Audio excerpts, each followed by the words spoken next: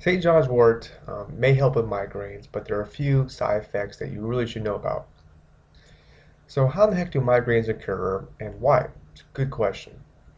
One theory is an artery near the head region um, where the skin is gets larger. This in turn signals inflammation, which is the body's way of coping with injury and causes the pain and throbbing feeling. Now, St. John's wort was named after St. John the Baptist and was discovered around 400 BC. If you're not sure who St. John was, I don't blame you. A lot of people probably don't. He was sort of the one that was announcing Jesus' coming, sort of like a prophet. Now, St. John's wort helps change neurotransmitters in the brain and may ease headaches. This all sounds good, right? Of course, the bad news, there's a dark side to this. This herb has something known as MAOI, which raises something called tyramine, and this in turn raises something known as blood pressure.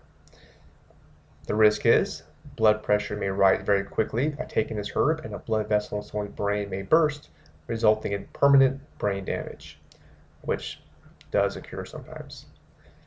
So in conclusion, I don't think it's worth it to take this herb, and there's much better choices out there. To learn about these choices, I've actually written a free report that goes over about how to choose supplements, herbs, vitamins. I go over how to spot harmful products and which ones are good. Completely free, and to check it out, just go ahead and click on the link below this video, and I hope you enjoy it.